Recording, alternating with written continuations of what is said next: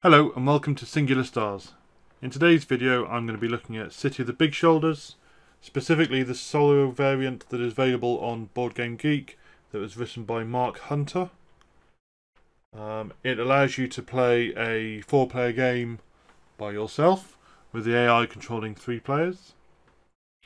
So I'm going to initially talk through the setup of the solo variant itself.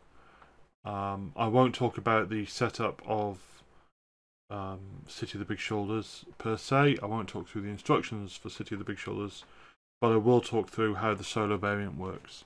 If you're interested in an instruction video on how to set up and play City of the Big Shoulders, and in fact a walkthrough of City of the Big Shoulders, I would highly recommend Heavy Cardboard's playthrough, and I'll stick a link for this just up above.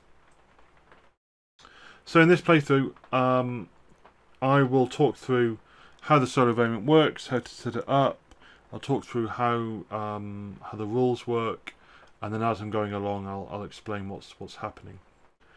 So for setup, you set up as per the normal 4-player game rules. The only difference being that you don't need to include any of the goal cards; they're not included in the variant. Once you've got the 4-player game set up on the main board, you then choose your player colour is blue by default in the variant.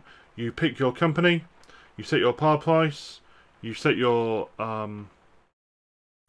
attraction rating, and then once you've done all those, you can then set up the solitaire board. So over on this screen, over here, we have the solitaire board. Now the instructions for the variant come with a number of print-offs that you can make that you can then use to help win your game. There's a basic company organizer that you use to look after the 3 AI players' shares. The AI player is only interested in the shares that they have. They don't keep track of money, they don't run any factories, they don't worry about managers or salesmen.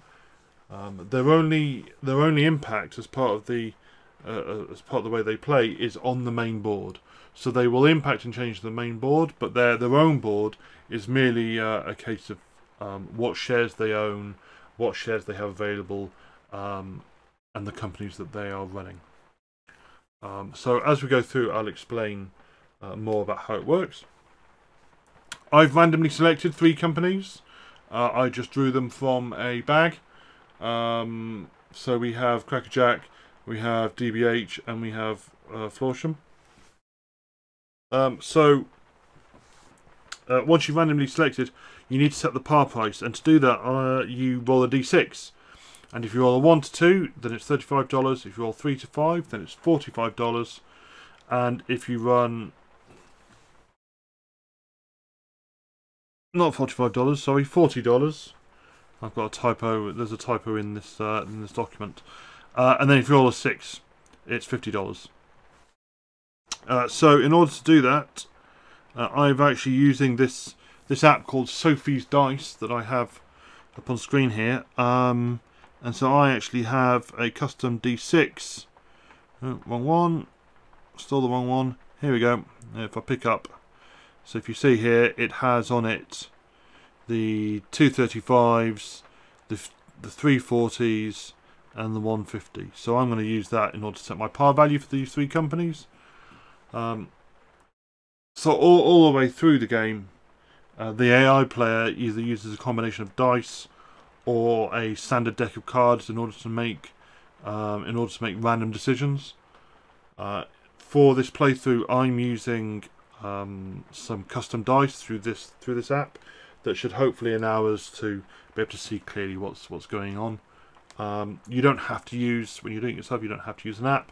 I mean, the instructions themselves say to use a deck of cards, but actually you could use something like Alexa's random number generator or some other means of choosing from a range of random choices.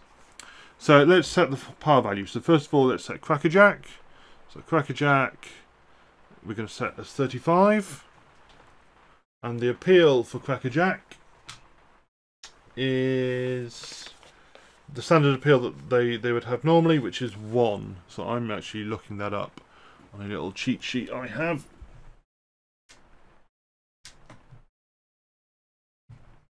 Because they are set up after me, they go underneath me. So DBH, it's a $50 par price. Now you'll note the AI doesn't track money, so it isn't actually paying anything to do this. But at the same time, there's no money being moved around. If at any point the AI needs to pay me or my company for something, then the money comes from the bank. And if I ever need to pay the AI, I just pay into the bank. Okay, so DBH, their appeal is 1. So they're going to go underneath us as well. And then finally, Florsham, their appeal is 2. And we're going to set their par value as being $40. So they've come in at the same level as me. Their appeal is 2. So they're going to sit there. Okay, so we've got all the companies set up. Do we need to do anything else for this setup? So each company, each AI player has their chairman share. Then all the rest of the shares they have available are over here. At the end of the game, any shares that haven't been purchased by another player are awarded to the player who owns the chairman shares. So if Crackerjack at the end of the game still has 60% of its shares unpurchased, they go into the red player's treasury, and so when we're calculating the red player's score, that's going to inflate their score quite a bit. So we will need to keep on top of the AI players' company ownership and make sure that we're buying shares from those companies as often as is sensible. Okay, so we've set the par values, we've set the appeal, we have our companies chosen. So something it's worth pointing out, you need to be aware of what type of goods your company produces. Obviously the share tokens don't tell you, although you can guess from Florsham that they're going to do shoes. So it is important that either you have it written down somewhere. I've got a cheat sheet here of a couple of page sizes that just describe each of the different companies, what their appeal is, what their good type is. So I'd definitely recommend getting something like that just to help you with some of the rounds. Okay, so let's push on. First round is the shares round, and this plays slightly differently to normal in that the AI player always has priority deal. So we're going to always run through red, through yellow, through green, then myself. And we all get 1 turn. And in your turn you may buy as many shares as you want. But the standard purchasing rule of you may not purchase shares in companies that you've sold this turn will still apply. So we're going to go through, roll against the table, and look up, depending on what the year we're playing in is, to find out how many shares are being bought. And then we are going to, when it comes around to my turn, I can buy as many shares as I like. But let's start off with the red player. So we have some dice for this. So it's just a couple of d6s. So we'll hit this and pick these up. Oh, there we go. And so on this table over here, we can see it's 1875. We've rolled here 5. So the red player is going to buy 1 share. And in order to determine what share they're going to buy, you simply pick randomly from all the companies that are currently out there. So we've got 4 companies out there, and you just want to pick between the 4. So let's roll a d6. as we've got one here. I could generate a custom D4, but I can't be bothered. Let's say 1, 2, 3, 4, 5 or 6 we re-roll. Let's take this die and 2. So red has bought a share in DBH. Again, red doesn't have to pay any money. There's no money that moves around. It's just you move the share over. If the AI player was going to buy 2 shares, then ideally they'd buy the preference share, but otherwise they'll just buy standard shares from 2 different companies. The +1, -1 you see on some of the cells. That means they're going to sell a share first and then buy a share. Obviously, there's no money being changed hands, but if you sell the share, you still have the impact of changing the share price on the share track. And obviously there is the possibility that the AI player will set up a new company in rounds 3 and 4. We'll hit that if we get to it. Okay, so yellow player is next. So again, 1, 2, 3, and 4, 5 and 6 is reroll, and we get a 5. So that's reroll, and 5 again, and that's a 3. Oh, no, that's unfortunately moved that around, but that was a 3. So yellow is buying a Florsham. And then green is going to buy a Crackerjack. So no one's bought any of my shares. Now, if they had bought any of my shares, we'd take the money from the bank and pay the asking price for them and put that into the company. Okay, so my turn, and I have $55 remaining, so I could buy into one of the AI companies. It is quite tempting, but they've all bought evenly between themselves, so I'm going to buy one of my own shares. Here we go. So that's going to be $40.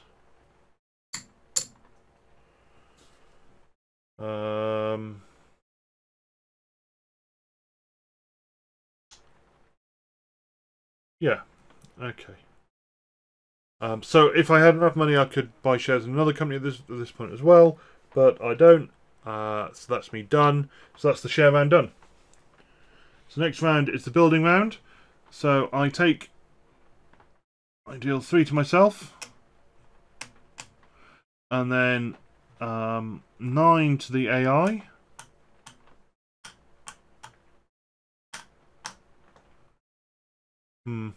I appear to be one short. Let me just see. Yep, there it is. Right. So 9 to the AI. It doesn't need to be grouped up in any particular order. And the way it's going to play is, for my decision, I play the same as usual. So I look at the 3, I pick 1, I discard 1, and I save 1 for the next round. For the AI player, you just simply take all the 9 that you've drawn this time, and you're going to draw 3 to play onto the board, 3 to discard, and 3 to save for the next round.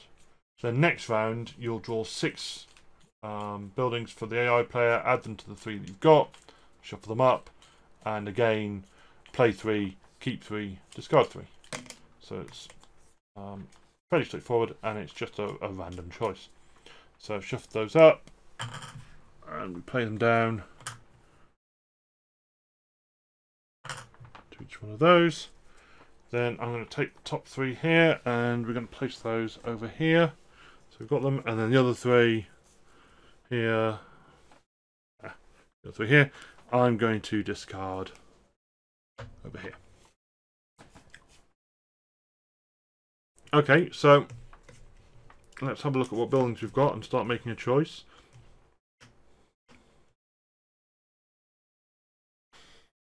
Now for this first round, it would be really nice if I could get both factories running, so I can get my extra partner out. But I think realistically, given the absolute lack of browns available in the resource area, these two are brown, by the way, if it's not very clear in the video. There's a brown, a black and a pink in the $10 bin. There's two blues and a brown in the $20 bin, and then a black, a blue and a pink in the $30 bin. Yeah, so I'm not going to be able to get enough browns out to do a double factory run, which I think would probably be quite unlikely in the first round anyway. So I'm pretty much keen on getting I'm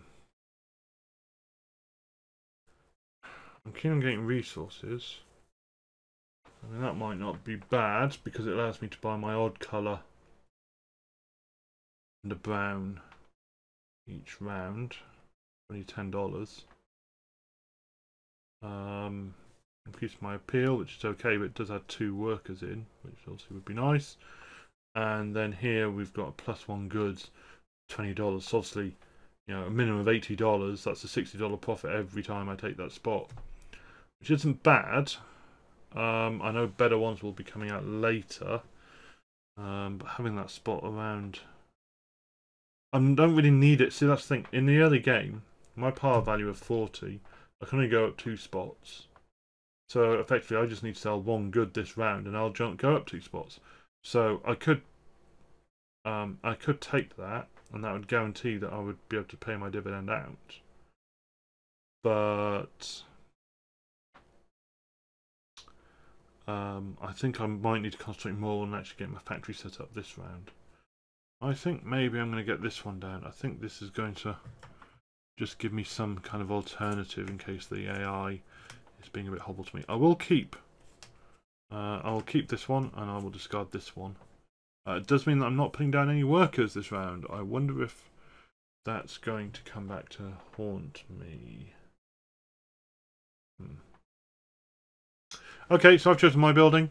Let's turn over the ones that the AI has selected. Okay, so we've got 3 workers to be placed.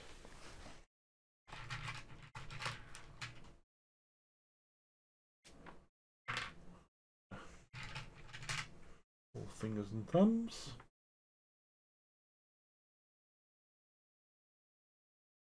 So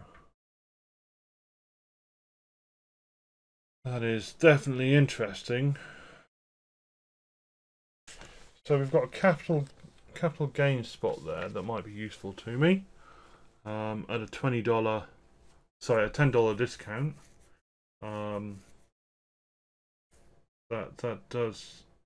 That could be quite useful indeed. I wonder if I could afford the 2 brown one. That would be pretty powerful.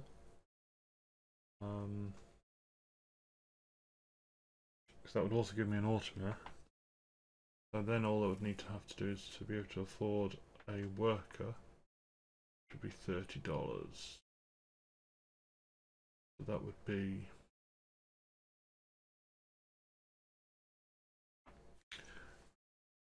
$60. That would be $90. Obviously, I've got more than that. $10 to get the 2 browns. So that would be $100. That'd leave me with $60 left in order to buy some blues. Yeah, okay, so there's definitely some strategy there. Okay, so next round is the action phase. So the action phase is slightly different in that instead of going in the order of the players over here, you actually go in the order of appeal from up the top. So we're going to go through and we are going to draw from a deck of cards. So for 1875, we're going to use the Ace of Diamonds through the King of Diamonds, and depending on what card we draw for each player, for each partner, that's the space that we're going to play the AI player's partner. They will then carry out the effects of that space, but only if the effect is going to impact the board. For the most part, any space that has an impact outside of the main board isn't going to actually do anything. So if they were to play here on the worker space, they would take 4 workers off the space, put them back in the supply, and that would be it. If they were to place here, they would increase their appeal by 1. If they place here or here, then nothing happens. If they were to place here, they would pick at random one of the capital assets, take them off, and play on as usual. If they're to land on one of the player spaces, if they land on one of mine, then I do still get my benefit paid to me by my bank, by the bank. Otherwise, they will take resources from Haymarket. If they do, they place them over here on the cleanup phase, and when the cleanup phase happens, they go back into Haymarket again. So it's as though they've taken them off to put on their factory, and then they've used them as part of their factory running. They don't take an automa. They will take a capital gain, again, capital asset off the track, but they won't actually do anything with it. And they will take 2 different resources that you pick at random. They also have that space doesn't do anything for. Oh, so that space will pay out a dividend. So if they land on this, they'll pay out a dividend. But obviously, it's only if I actually own any of their shares, because they don't pay cash out to any of the other players. And this space doesn't do anything for them because they don't take any cash. Okay, so we'll play on from there, and then if any new buildings come out that we need to look at, we'll run through that. But let's actually have a look through it playing on. So the first player to go is Florsham.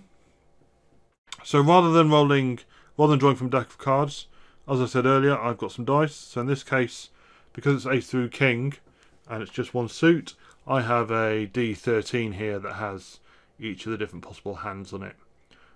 So we're going to roll this for each player and use that to determine which space they're going to go into. So let's start off with Florsham. Give that a roll. And we have a 10. A 10 of diamonds is the Automa spot. So they don't take anything for that. So it's just going to block that spot out. So next is me. And I am going to... what's the odds of them getting a jack of diamonds? I mean, it must be pretty low, yeah? I am going to buy 1 worker. It's not the end of the world if they do, is it? Because I could always go to that spot and pay. Maybe not.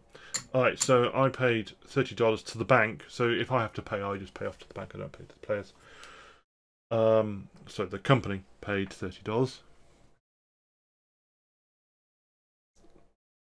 So it wasn't even a player, was it? It was to the bank anyway. And I take a worker. Okay, that's my turn done. Next is Crackerjack. They are going to go, don't be the jack of diamonds, don't be the jack of diamonds. 4 diamonds. They're going to come here. I'm going to take 4 of these off. So going there first has paid off for me. And then finally it's DBH, and they're going to go... They're also going to go here, and they're going to strip those workers off. Okay,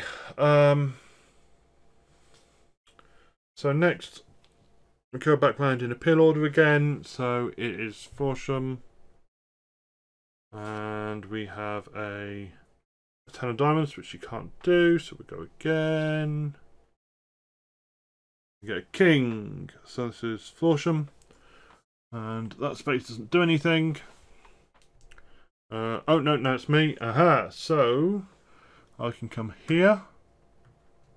I pay $10 less for this one, so that is only 60. So that is going to be 40 change from the 100.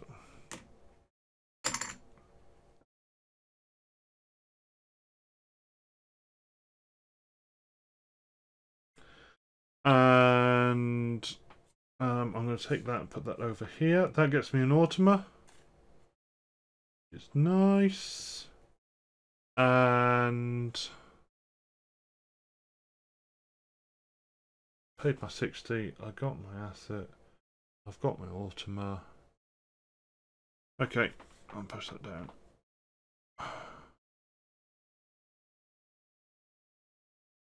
Okay, and then it's Crackjack. It's the Queen. So that's on my spot. So I'm going to get $10. And the AI player is going to take 2 different colours. So let's do it just using a D6. Alright, so in Haymarket, 1 is black, 2 is pink, 3 is brown, 4 is blue. We roll. If we get 5 or 6, we get a 1, so that's a black.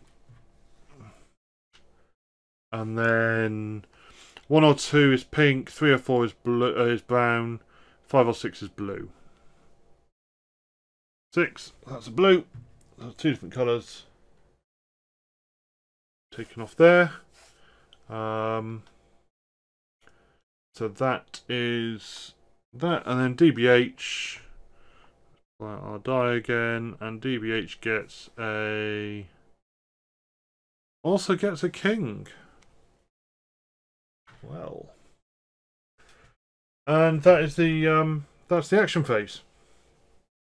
Oh, this should have been down here.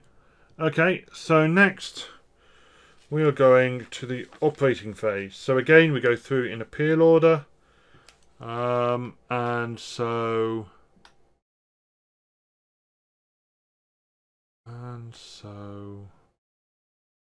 like I might have forgotten something, but I don't remember what it is. Nope, that's fine. Okay, so in the operating phase, what we're going to do is we're going to be rolling 2d6s against this table. So you look at the year that you're in, and roll and look up against the 2d6 what the total value you've got is. So the way you read this chart, the number is the total amount generated. So you're then going to pay that out as a dividend to the human player if they own any of the shares. You will also use that total value to work out what the share price change should be. If the number is in bold, then that means they fill up a full desire track tile to the If the value is in bold, then they will fill up the right-hand most desire track for the type of good that they are playing.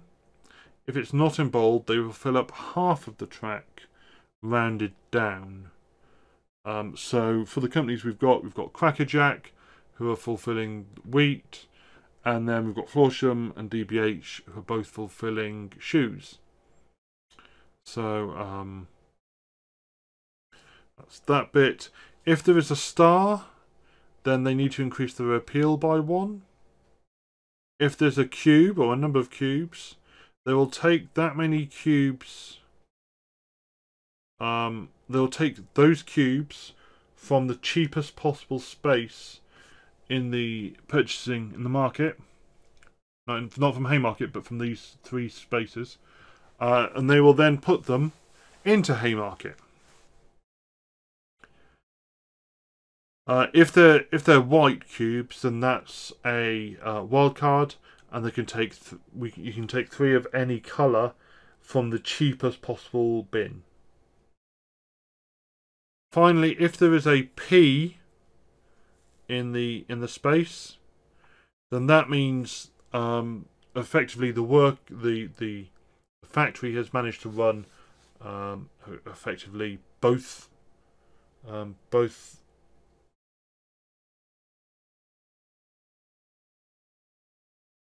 streams, I guess.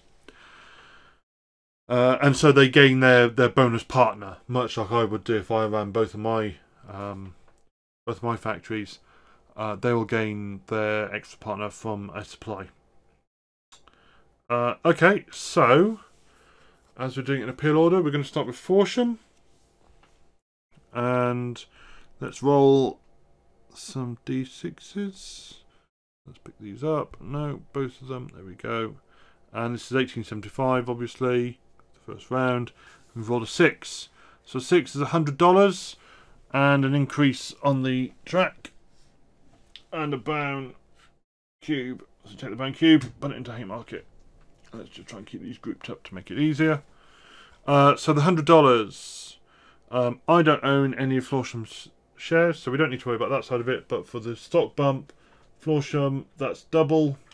So they take a 2-step. They go from 40 to 60. Okay, next is BBC. So this is us. And I am going to... Let's see. So I'm going to tap that to take 2 brown cubes from up here. I'm going to pay... Oh, I need to pay $10 to do that. That's my $10. I'm definitely going to forget to do that one round. I'm going to pay $20. In fact, I'm going to pay $40 and take both of those blues. Because let's face it, I'm going to need one next round. So that's the 40 paid. I've still got 30 left.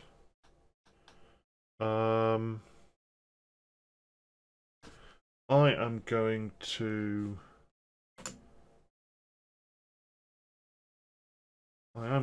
buy that brown as well. That's going to empty out. It's going to empty out that spot, which I'll refill once I finish my turn off. So, now I need to run my factory. So I've got my 2 browns and my blue. Come back up here. And that's going to get me 2 goods.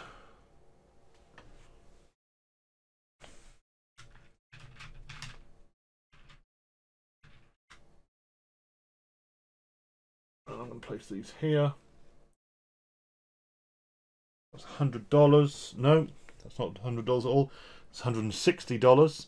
I'm not getting any bonus, but that's fine.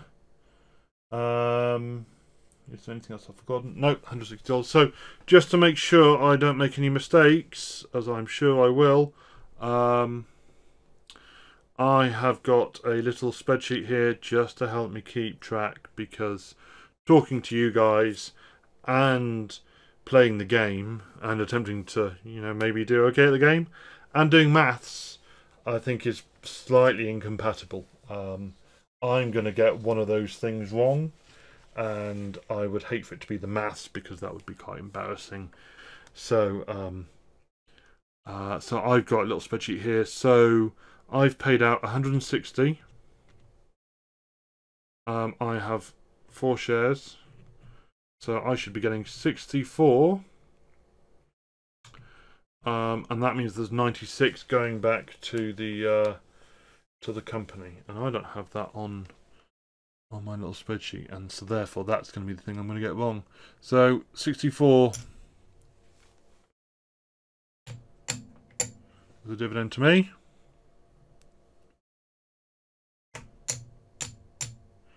and 96 to the company. So that's 80. That's 90, so I'll change these 4 5s to a 20. I'll just keep changing up. In fact, you know what? If that was 96 and I already had a 10 in there, and that's going to come out as 100. and 6.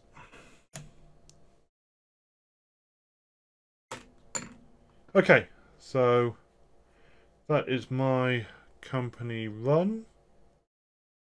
Oh, what I didn't do. I'm going to forget that every turn. So, coming back to here. Florsham. Oh, that's right. Florsham's on the Florsham's wasn't bold, so he would only fill up half this track. But you round down, so obviously that means he doesn't fill anything. So there's no change to the demand. My demand up here is fine. I need to remember to move my share. So obviously I did more than double because I did 160 and my share price is 40. So I'm just going to move up 2 spots. So I'm now in the 60 spot. Ready to do a nice triple jump next time, hopefully. Okay, so next is Crackerjack. So let's roll Crackerjack's dice. See how we do. Crackerjack gets a 9, which is $130, and a blue. Oh, I should have moved these down. Drawn 3 more at the bag. There you go. Take out the bag. No, not one. So Crackerjack has bought the blue. Comes here. And he paid 130, but I don't own any shares in him, so the money doesn't go anywhere. So, but it is bold. So that means he is going to fill up this track. Now, they don't get the bonus. It just fills up the track, so it's kind of implicit in the amount of money that you've got for the bold ones that the bonus is built into that. So 130 for Crackerjack. That's clearly more than double 35. So he's coming up here. So he makes his double jump, and that's it for Crackerjack. Then finally we've got DBH. And so for DBH, we roll the dice and roll a 5, which is 80. That's interesting. So again, I don't have any shares in it. It's a pink, so the pink comes off and comes over here. And it is not in bold. And they're shoes, so again, they're not going to change anything on the demand track. $80 is more than our $50 spot. So he's going to bump once, but it's not enough to bump twice. So CJ is going to stay on 60. And that is it for the operating phase. Cool. So the next phase is cleanup, and cleanup's pretty much the same as usual, except you take the 2 tile cubes from the cleanup spot, if there are any, and you put them back into Haymarket. We're going to burn that, move down.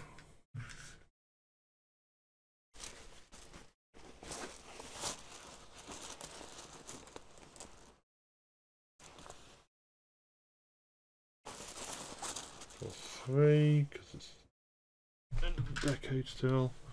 That's 2 blacks and a brown if it's not clear. Then, so we've done that. Discard this. Move these down.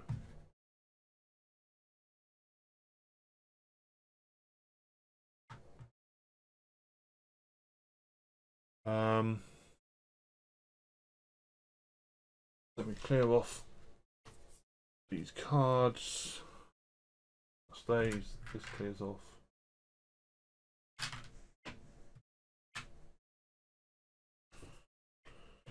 Move over.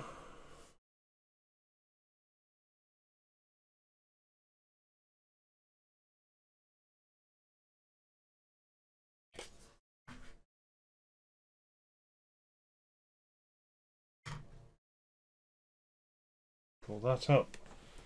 And then we return our partners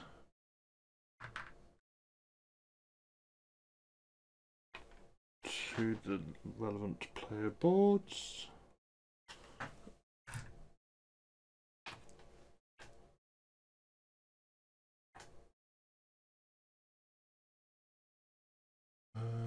reset these round.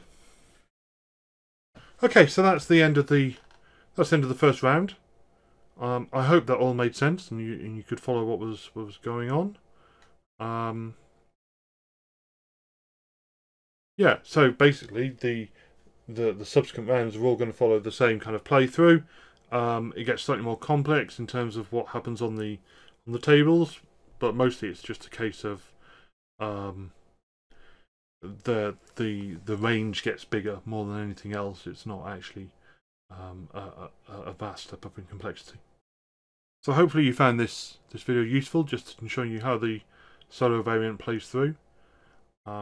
In the next video I'll continue playing through and finish off the game, and then have a discussion on how I feel the AI plays and how it impacts the game, how it feels compared to a normal single player version of the game. But I hope you found this useful.